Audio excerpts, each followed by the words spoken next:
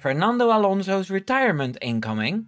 Good old Fernando Alonso is 42 years old. He's a two-time Formula 1 world champion and has won 32 races. Last year he seemed full of fire in a car that was good enough to challenge the mighty Red Bull with Max Verstappen and Sergio Perez behind the wheel. Unfortunately for him and us, the Aston Martin package this season is lacking and the fights are more to get points than to get podiums. I think this might be Alonso's final season in F1. I'm Wimbo. Here's 3 seconds to leave a like. Last season. In the 2023 Formula 1 season, Fernando Alonso scored 8 podiums, 3 of which were second places. Especially the race in Monaco is one that he should have won. If his team had fitted him with intermediates instead of medium tyres, he would have come out on top of Max Verstappen, who had just beaten him a day earlier in quali. In the first half of the season, it looked like they only needed a little bit of performance to launch a proper attack on Red Bull, who at the time were still restricted in the wind tunnel and CFD time they had. That was because Red Bull won the constructors, but also because of the minor breach they had in 2021. Dan Fallows and his development team continued to try and get more performance on the car, but that didn't work as planned, and in the second half of the season, Aston Martin and Alonso dropped off the 5th place in the standings. The confident attitude Alonso had turned into a more quiet and reserved stance, and I already noticed a difference in his behavior. To me, it was clear that Alonso was focusing on 2024 already, and as always, it's the hope that kills you. A lot was hanging on Aston Martin coming out of the blocks like they did in 2023, in 2024. Lawrence Stroll is very ambitious and has everything in place to become a title contender, just in time for a driver in his heydays. Are the prospects for 2024 as good as the start of 2023 was?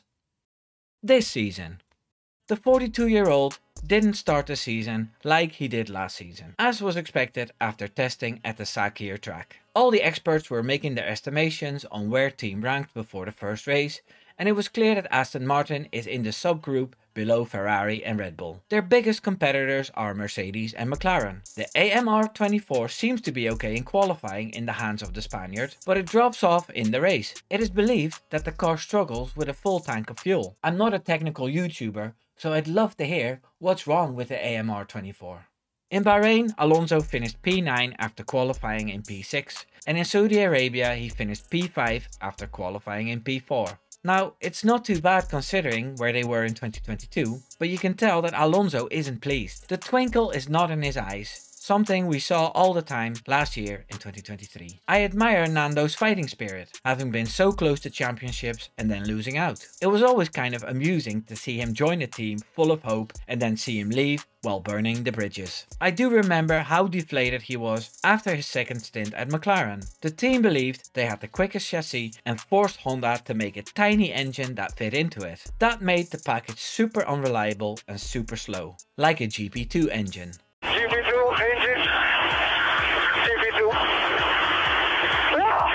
I also believe he saw the trouble at the horizon at Alpine and got out of there before the shit hit the fan. And seeing where Alpine are now, he clearly did the right thing. So, is he seeing problems at the team formerly known as Racing Point 2? Does he also want Lance Stroll to go away and do something else? Is he afraid that if he stays, he'll be going through the motions of being an F1 driver without the enjoyment of having success? I just wonder if he can keep that up for another couple of years. He did speak about this very thing in an interview with Sky Sports F1. What did he say? Before I tell you what Alonso revealed in this Sky interview, I want to take a few seconds to ask you to subscribe to my YouTube channel. My next goal is to reach 2K subscribers, and with your help, I'll get there. I make 2 videos per week, I do live streams, and a podcast monthly. Subscribing is free, of course, and if you don't like my content, you can always unsubscribe. Thanks a million! Fernando Alonso was asked about what he wanted to see in the next 3 or 4 races before deciding on his career. He explained that it depended on how he went through the trips, the planes, the time zone differences, and physically how he feels after the first run of races. He expressed that he still loves racing very much and that he dedicates himself 100% to the race and to the team. However, to dedicate himself the full 100% for the future, he needs to find out if he can keep doing that. He doesn't want to be selfish and just sign and do it for fun. If he's there in F1, he wants to do well and he needs to talk to himself in order to commit. He was asked if it was in the team he is now or in another team. He answered that he needed to agree with himself first if he still has the drive to do it, pointing out that he's sacrificing other things in life. After that, he will look around to see what's the best possibility for him, but he's not at that stage yet. So I'd say that the possibility of Alonso retiring is just as great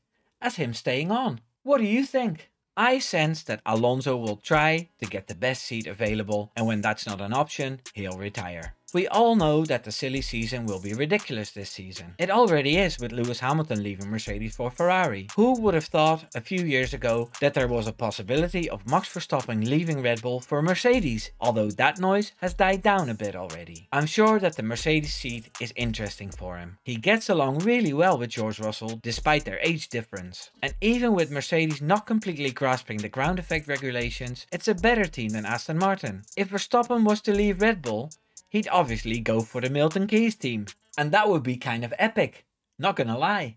There is, however, a big chance that the better teams find him too old and too much hassle with his personality. Then I think it's time for him to hang up his racing suit. On one hand, it'll be so sad to see him go. On the other hand, it will free a spot for a youngster. We've seen how much fun it is to root for a kid like Behrman, who made his debut for Ferrari in Saudi Arabia. We know fresh blood won't come through via a new team, so we need some oldies to free up their spot. Poor Felipe Drugovich is only at the races to assist Will Buxton as co-host, and he's a Formula 2 champ. I'm sure we can hear the based opinions of the man from Oviedo on matters once he's pundit for Spanish TV or something. He will be even more cheeky, no doubt. So do you think he'll retire? Will he leave Aston Martin? What team will he join then? Let's argue in the comments. Subscribe. Take care now. Doei doei.